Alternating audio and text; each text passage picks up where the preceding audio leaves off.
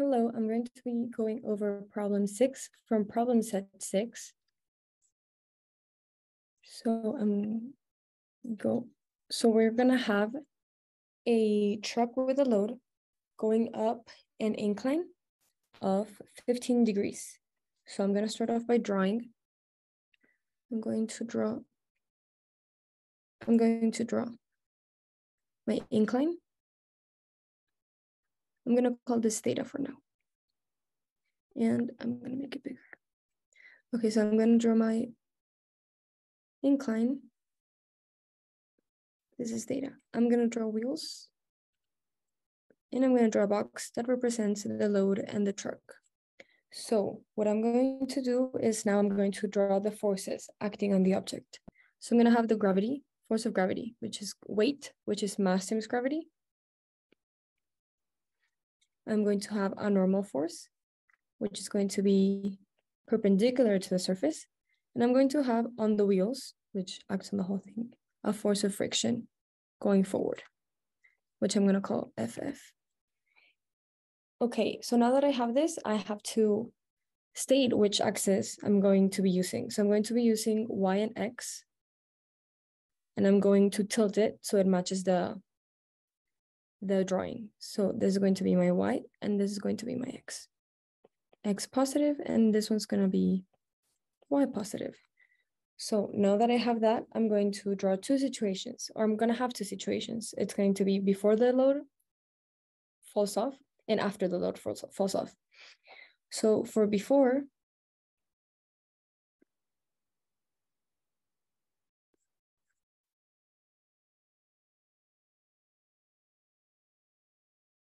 I'm going to have that the mass for one is going to be equal to the mass of the truck plus the mass of the load. So now I'm going to state Newton's second law, which is sum of forces. We're going to be doing X in this situation equals to mass 1 times acceleration in X. So in this situation, the problem says that it's going to be steady 15 meters per second. So this is going to be equal to 0 because we're not going to have an acceleration. So now from this, I can say that the sum of forces, I'm going to add all my forces together. So I'm going to have the force of friction minus, I'm going to find the components of my weight force, which is going to be, this one's going to be my X, this one's going to be my Y, and this is the angle. So it's going to be sine in this situation because it's opposite. So it's going to be M1G sine of theta equals 0. So now what I'm going to want to do is find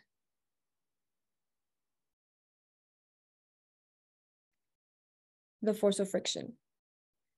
So I'm going to just move what's subtracting to the other side. So I'm going to end up with force of friction being equal to mass 1 times gravity times sine of theta. So now I'm just going to plug in my values. I know everything. So force of friction is going to be equal to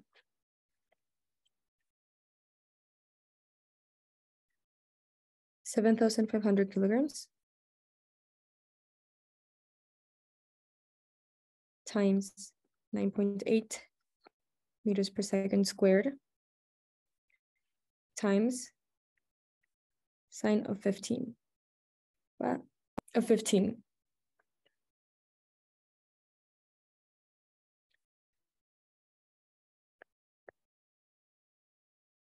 Degrees. And this is going to equal to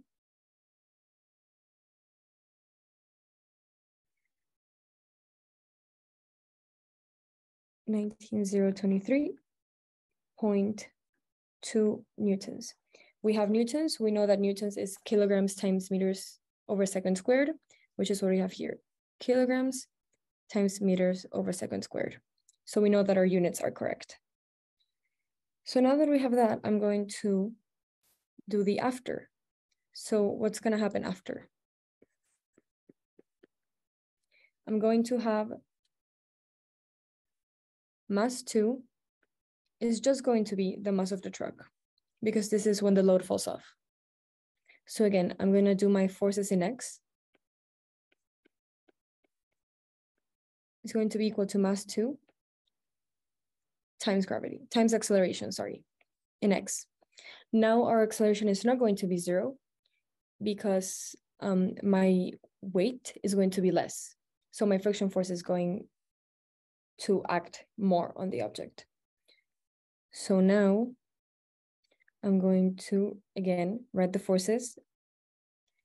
So it's going to be force of friction again, minus M2 times G sine theta, which is going to be equal to mass 2 times acceleration in X.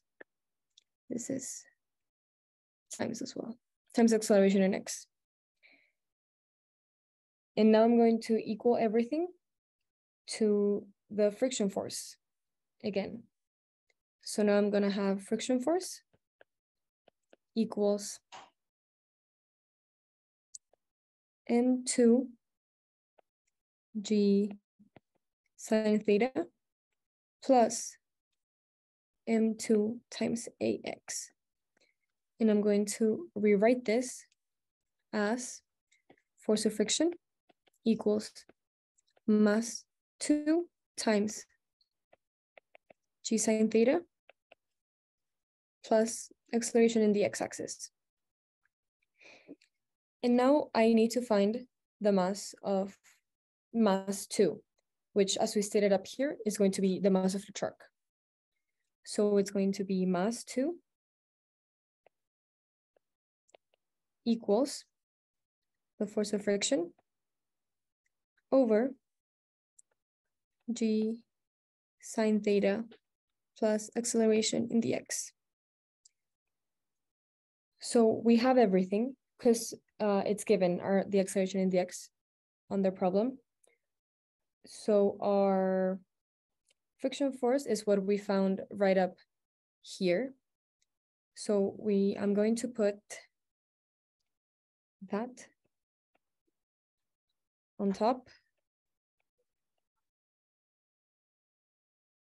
Everything divided by 9.8 meters per second times sine of 15 degrees plus 1.5 meters per second squared,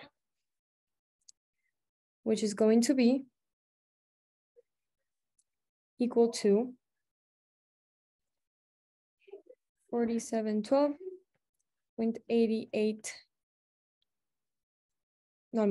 kilograms. So now